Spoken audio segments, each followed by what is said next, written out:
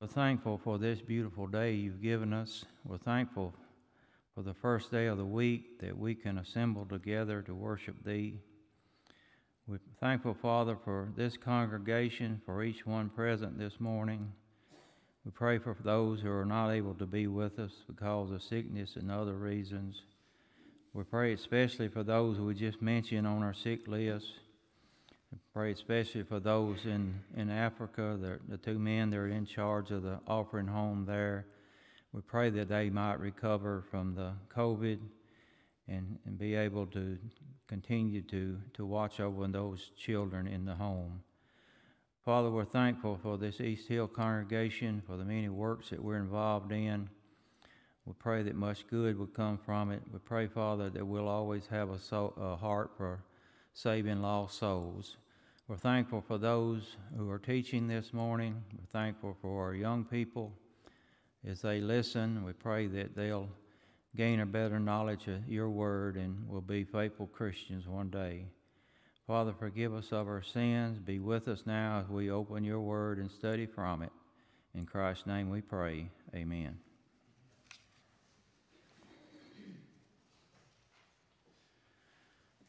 This morning we're going to begin with verse 11 of 1 Peter chapter 1. Last week we closed our lesson in verse 10. We saw where these prophets had made a detailed search to determine the nature and the time of the events which they had predicted. We also mentioned that David had asked an angel for information to have a better understanding in Daniel chapter 7 and verse 16. And we noticed that the prophets had prophesied of the grace that would come to men. And this morning, as we begin in verse 11 of chapter 1, verse 11 reads, "Searching what or what manner of time the Spirit of Christ which was in them did signify, when it's testified beforehand the sufferings of Christ and the glory that should follow." Again, reference is made to the diligent and careful search the prophets made into their own writings to learn the significance of what they predicted. Here is an amazing glimpse into the consciousness of these Old Testament prophets. First, they were aware that the message they delivered was inspired by the Holy Spirit, but they struggled to understand the who and the when of what they had predicted would take place. The nature of their search to understand was a reference to what time and what matter of time the Spirit of Christ which was in them did signify. The Greek word for what time, chronos, simply means duration. And the Greek for matter of time, kairos, describes the seasons or periods into which time is divided. Both of these words are seen in the Lord's reply to the request from his disciples about information regarding the establishment of the church. In Acts chapter 1, beginning in verse 6, the Lord said, "It is not for you to know time or seasons which the Father has set within his own authority." The prophets here are searching for the time when the events mentioned would occur, or in failing in that, the dispensation or the age in which they could be expected. So the matters that they appeared to be most interested in and most concerned with were the date and circumstances of the Lord's coming, as well as the fulfillment of the redemption, the scheme of redemption. They knew that they were speaking about the coming of Christ, but they had many questions in their mind about Christ which were unanswered. Verse 11 says, "The prophets testified," or they bore witness beforehand of the sufferings of Christ and the glory that should follow by the Spirit of Christ which was in them. Of course, the Spirit of Christ is the Holy Spirit, Romans 8, verse 9, And from this fact, we see these other thoughts develop. Number one, the Holy Spirit dwelt in the prophets, directed their thoughts, and supplied the revelations which they revealed. And number two, if you turn to 2 Peter chapter 1 in verse 20 and 21, we read here that knowing this first, that no prophecy of the Scripture is of any private interpretation. In verse 21, for the prophecy came not in old time by the will of man, but holy men of God spake as they were moved by the Holy Spirit. So number two here is the same Spirit that influenced the apostles and inspired men of the New Testament operated in the same way in the Old Testament period of time. And number three, the Spirit of Christ having been in the prophets, it follows that Christ existed during the times of the prophets. And this verse becomes an important text in support of the deity and preexistence of Jesus Christ. The Holy Spirit began testifying of the sufferings of Christ more than 700 years before Christ came. The word sufferings in the plural form reminds us of all the painful experiences that our Lord went through while here on earth. Perhaps Peter worded it this way as a means of encouraging his readers. It was prophesied that Christ would go through sufferings on the way to heaven. And that's the way Peter is asking us to travel also.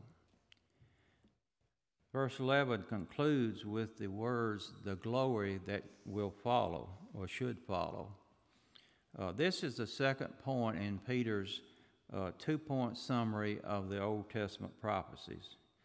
First came the sufferings, then the glories, and then the triumphs which came to Christ, including his resurrection, his ascension, his coronation, and his reign at the right hand of God now.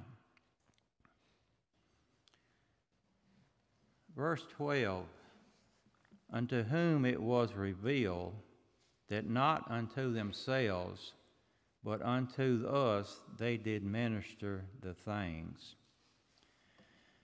As the prophets spoke of their prophecies and then struggled to understand, this much was revealed to them, that the fulfillment would not be in their lifetimes or for their benefits, but in the coming ages and with reference to other people. The prophets, like Abraham, rejoiced to see the day of Christ. John 8:56 says, they saw it by faith and were glad. But they saw it in a far distance.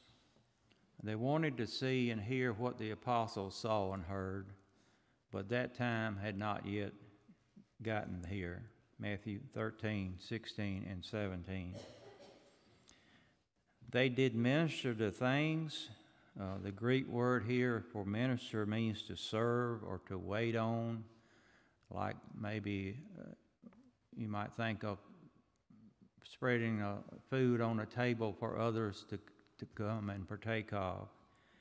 What the prophets were predicting about salvation has now come true in the lives of those readers of this letter from Peter.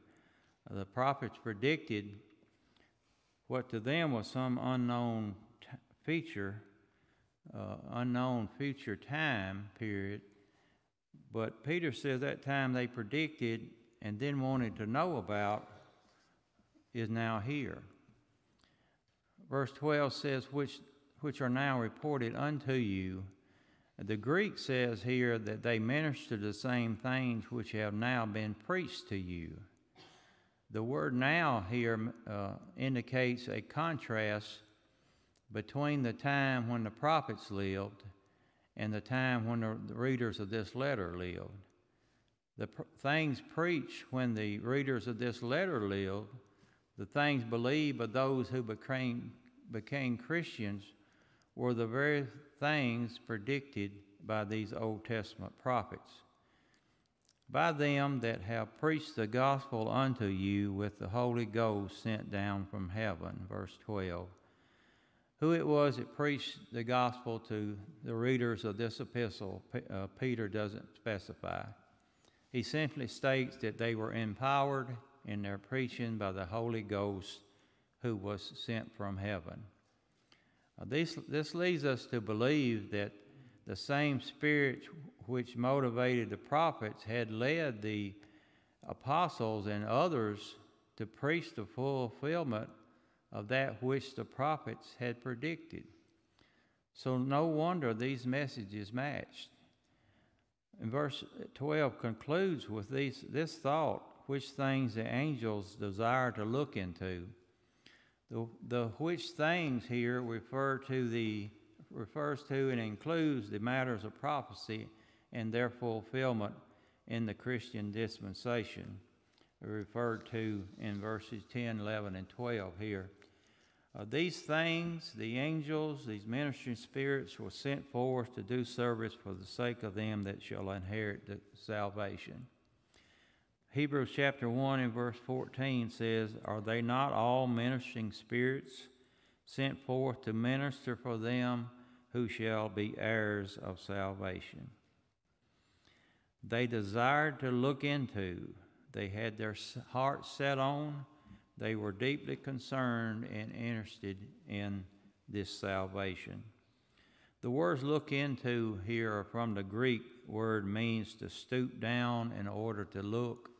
This same word was used when Peter stooped down to look into the empty tomb of our risen Lord in Luke 24 and verse 12. This passage here in verse 12 describes the angels as having a strong desire to look into the depths of redemption because of the fact that angels had no provision for salvation. They were outside the realm of redemption. They had no grace, no offer of pardon for their sins. They were simply cast out of heaven. In verse 13, we will see an exhortation to hope. An exhortation to hope. "Wherefore gird up the loins of your mind, be sober, and hope to the end for the grace that is to be brought unto you at the revelation of Jesus Christ." The word gird here is from a Greek word meaning to gather up loose garments by means of a belt or a girdle. This is a reference to the style of dress that was characteristic in this first century period of time, when these people needed to run or to work or partake in certain activities. They would gather up that loose clothing and secure it with a belt so that it would not hinder them in whatever they were about to do. The usage here is figurative, though, and refers to the gathering up of all improper thoughts and feelings and restraining them so that they will not hinder or hold back our progress towards heaven. Verse 13 says, "Be sober and hope to the end for the grace that is to be brought unto you at the revelation of Jesus Christ." Two exhortations are given here. One is to be sober. Two is to hope to the end for the grace that is to be brought unto you. The soberness that is mentioned here is that which reveals itself in self-control, and is a soberness that is produced by calmness of your mind and spirit. Someone who is sober-minded shows great control over their temper. They control their thoughts and have a calm attitude towards things that might irritate them. Paul in Acts chapter 6 and verse 25 exhibited soberness when he was charged with being a fanatic about preaching the gospel. Paul says, "I am not mad, most excellent Festus, but speak forth words of truth and soberness." The hope to which the apostles mentions to the end is made up of expectation and desire combined into an attitude that's unwavering or lacking nothing. This hope is directed towards grace, indicating the constant reaching which should be a characteristic of all faithful Christians. The phrase that this is to be brought is the grace that we will obtain at the revelation of Christ when he comes to judge the world. In verses 14 and 15, we will see an exhortation to holiness. Verse 14 reads, "As obedient children, not fashioning yourselves according to the lust of your ignorance." As obedient children is an expression often occurring in not only Hebrew but other Oriental languages, in which matters closely related are presented concerning the relationship which exists between a child and his parents. Because of that, as obedient children, a child belongs to and has inherited the nature of his parents. And this means of expression often appears in Scripture, such as Ephesians 5 and verse 8, where it says, "Children are light, children of this world," in Luke 16 and verse 8, "son of perdition," in 2 Thessalonians chapter 2 and verse 3. This phrase, "as obedient children," emphasizes the necessity of obedience to sonship, that relationship of father to son. And it's pointing to the fact that one becomes a child through obedience, and in obedience continues as a child. The blessings and the hopes and the joys of sonship, of that relationship, cannot exist in the absence of obedience. Matthew 7, verse 21. "Not fashioning yourselves according to the former lust in your ignorance." The words "not fashioning yourselves" refers to a common tendency that to allow the world to affect our speech and our dress and our manner of life. In Romans chapter 12 and verse 2, the warning is against the conformity to the age. And here it is to the manner of life which these to whom Peter wrote had followed before they had obeyed the gospel. This warning is certainly important. The temptation to take part in the morals and inappropriate conduct of those around us is certainly dangerous and something that we must resist. Moses had something to say along this line of thought in Exodus chapter 23 and verse 2. And Moses wrote, "Thou shalt not follow a multitude to do evil." Reference is made to former lusts and the time of your ignorance here in this verse. And that's a description in some ways to the lives of the Jews before they obeyed the gospel. These are also terms associated to the Gentiles as applied to them in Acts chapter 17 and verse 30. That verse reads, "In the time of this ignorance God winked at, but now commandeth all men everywhere to repent." The Jews regarded the Gentiles as ignorant. In fact, the New Testament writers describe the entire life of mankind, whether Jews or Gentiles, before the appearance of Christ, as a period of ignorance. and it should be considered in determining the guilt of those who lived at that time. Concerning the Gentiles, Paul wrote in Ephesians chapter 4 and verse 17 and 18, Paul wrote that this I say therefore, and testify in the Lord, that ye henceforth walk not as other Gentiles walk, in the vanity of their mind. Verse 18, having the understanding darkened, being alienated from the life of God through the ignorance that is in them, because of the blindness of their heart. The Jews were also regarded as ignorant, though they were in the possession of the oracles of God.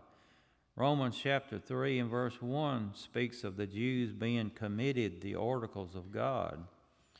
Well, the ignorance of the Jews and the Gentiles, they were both characterized as this, but were different in their character. The ignorance of the Jew consisted of a blindness with reference to the true character of Christ and his reign, and not of the moral law, the type of ignorance that referred to by Peter here. The Jews were in possession of the law and the prophets, and thus had a were familiar with the will of God as given in the Old Testament scriptures. But the ignorance referred to by Peter was a characteristic of Gentiles prior to their obedience to the gospel, and was a reference to moral conduct.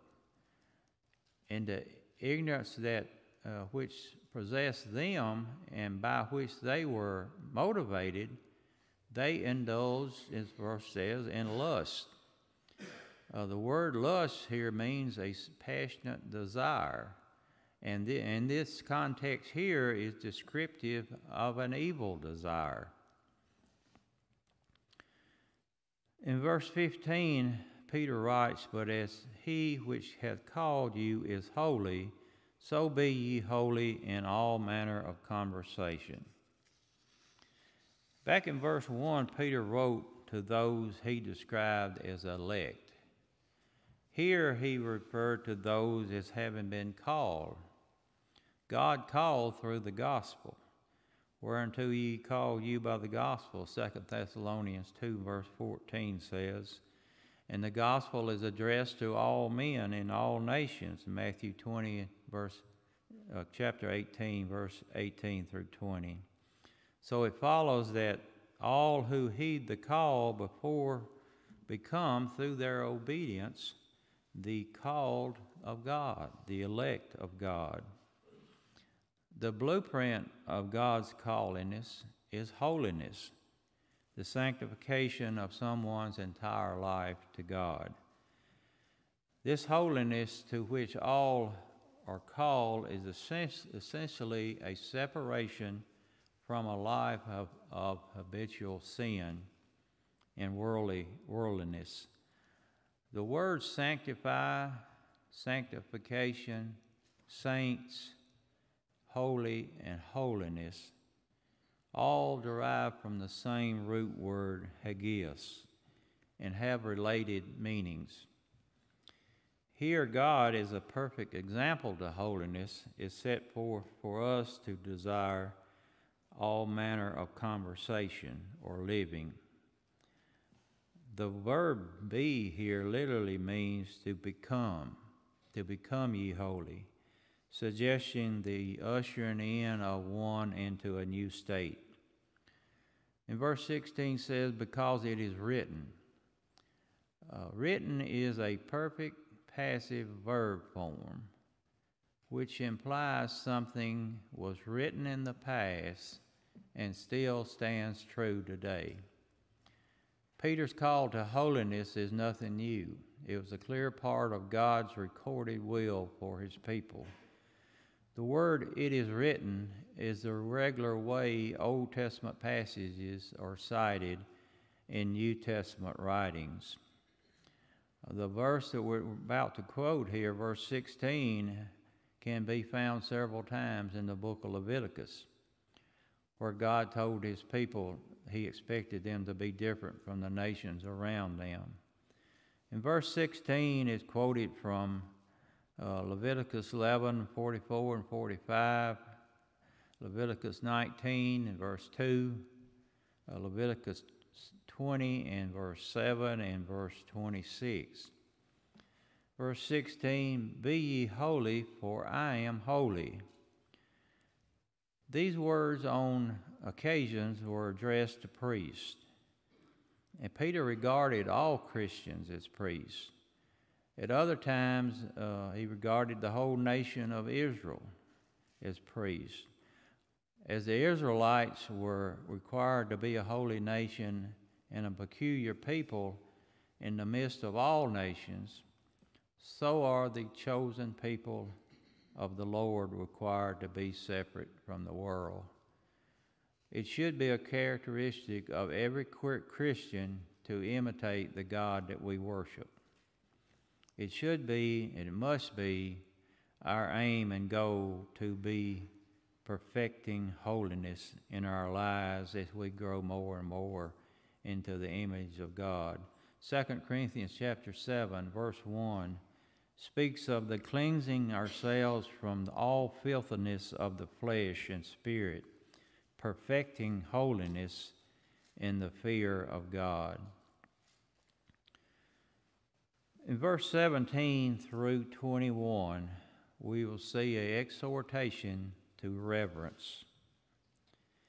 In verse 17 reads, "And if ye call on the Father, who without respect of persons judgeth according to every man's work, pass the time of your sojourning here in fear." The word "if" is not to be taken as indicating doubt, but rather as an introduction of a condition which establishes a definite responsibility. It's nearly the same word as since. The meaning is since, or inasmuch as ye call on the name of the Lord.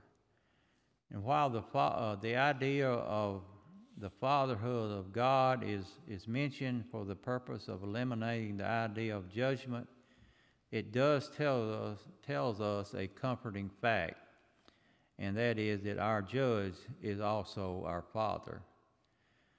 So in this verse we learn that, number one, our Heavenly Father is our judge. And number two, the judgment is to be according to every man's works. And number three, it is to be conducted without respect of persons. In other words, with complete fairness and impartiality. There are a number of passages in the Bible that call attention to God's impartiality. And Peter is speaking in Acts chapter 10 and verse 34 mentions this, as well as the book of Romans chapter 2 verse 11, Ephesians chapter 6 and verse 9, and Colossians chapter 3 and verse 25. All speaks of God's impartiality, his no respect of persons. God doesn't judge on the basics of visual characteristics such as our wealth, a person's cultural background, or one's social position, but he judges with reference to their work. When we read in the Bible about God's judging according to works, the word is usually in the plural form, but here it's singular. Now, this doesn't mean that God selects only one work. It means the singular word "work" here says that he takes into effect the sum and the substance of man's entire life. And based on these assumptions, those to whom Peter wrote were instructed to pass their time of the sojourning in fear. In this word sojourning, there is a continuation of the thought drawn from the relation of God as Father. The fact that God is indeed the Father of his children, and heaven, where God is, John 14:2, becomes his children's permanent home. We are but sojourners and pilgrims here on earth. Hebrews 11, verse 13. But when we have safely reached our heavenly home, when the pilgrimage is over, then the exhortation to live in fear will no longer be needed. The fear is like the awe of obedient children towards their parents. It's a fear of displeasing or disappointing, the fear of causing pain in someone that we love. It's such a fear that God approves and which faithful Christians feel. It's the Psalm chapter 111 and verse 10 says it's the fear of the Lord which is the beginning of wisdom. And Proverbs 1 and verse 7 says, the fear of the Lord is the beginning of knowledge, but fools despise wisdom and instruction. Such fear is not like an attitude of cowardness, but it's an emotion which, above all else, we fear might displease God. In verse 18, it reads, "For as much as you know that you were redeemed with the corruptible things, as silver and gold, from your vain conversation received by tradition from your fathers." Verse 16 contains an admonition to holiness, to godly living, founded on the example of God himself. And verse 17 is an exhortation to godly fear, based on the fact of a judgment conducted with impartiality and without respect of persons. But here in verse 18, there's an argument for holiness from the belief of the redemption which has been attained for us from the bondage of sin at such a tremendous cost. The word redeemed here in verse 18 is from the word lutros. The Greek word means to set free by payment of a ransom, and was often used in the days of slavery to indicate the act of obtaining freedom for slaves by way of a payment for their release. Peter had heard this word ransom used from the Lord during his earthly ministry. In Matthew 20 and verse 28, the Lord mentions to giving his life a ransom for many. But here, perhaps more clearly than anywhere else in the New Testament, is revealed to us the chief purpose of redemption, that being the deliverance of us from all sin. And this establishes the fact of suffering for another, that Jesus gave his life, not only in our behalf, but actually instead of us. And so his death became the satisfaction of our sins. It also teaches us that the freedom that is received is not only a freedom from the penalty of sin, but from a sinful life itself. This is the ground that Peter based his exhortation for a life of godliness and holy living. The central idea here is a common one in the New Testament, and such as for you are bought with a price in 1 Corinthians 6 and verse 20, the master that bought him in 2 Peter 2:1. Galatians 3 and verse 13 says, Christ redeemed us from the curse of the law, having become a curse for us. We must also remember that we have been freed from the slavery of sin, and the price that was paid was not with corruptible things as silver and gold, but with the blood of the Son of God. Silver and gold were two of the most treasured form of currency at that time, but there's not enough of these coins in the world to purchase the redemption from sin. The matter of life from which they had been delivered through the ransom which had been made for them is described as vain, and as having been received by tradition from their fathers. The word vain in Acts chapter 14 and verse 15 is used to describe idolatrous practices. And here it appears that reference is made primarily to the Gentiles who, before their conversion to Christianity, had been engaged in idolatrous worship, and then had passed that on to their children. But with the precious blood of Christ, verse 19 says, as of a lamb without blemish and without spot. This phrase finishes the contrast begun in verse 18. That being the word precious is in contrast with the corruptible things. The word precious is applied to something costly, something very valuable. And we see it used in Revelation a couple of times. In Revelation chapter 18 and verse 12, it talks about the most precious wood. And then Revelations 21 and verse 11, it speaks of a stone most precious. With the precious blood, the blood is in contrast with silver and gold mentioned in the last verse, and is more valuable than these metals, and it accomplishes that which silver and gold cannot. It can ransom our souls from the guilt of sin. In comparing the blood of Christ with that of a lamb without spot and without blemish, the doctrine of atonement through the sacrifice of Christ and by means of his shed blood is clearly taught.